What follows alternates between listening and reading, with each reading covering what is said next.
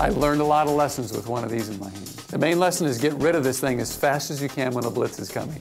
But what I loved about being a quarterback was not throwing a touchdown pass per se, but really taking 10 of the men with me down the field against difficult odds and circumstances and pushing the ball in the end zone. When I watch Tom speak, I realize I'm in the presence of extraordinary talent. Incredible talent, incredible engagement, incredible performance. Martin Luther King did not pronounce at the Washington Mall that I have a strategic plan. I mean, that wasn't it. He said, I have a dream. That tapped into people's hearts, and it tapped into the passion that all of us carry, that we can see a brighter and better future.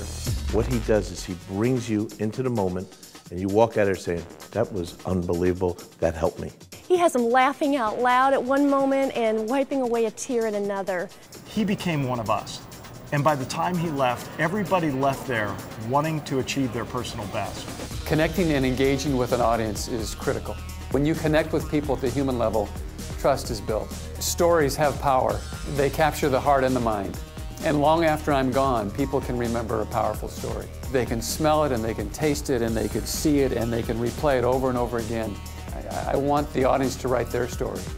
I want that individual who sits in the seat to write his or her own story about where they're going. It builds this sense of something great. It builds this determination to move forward, that we can get it right this time, that we can make it happen, that we can actually pull this off.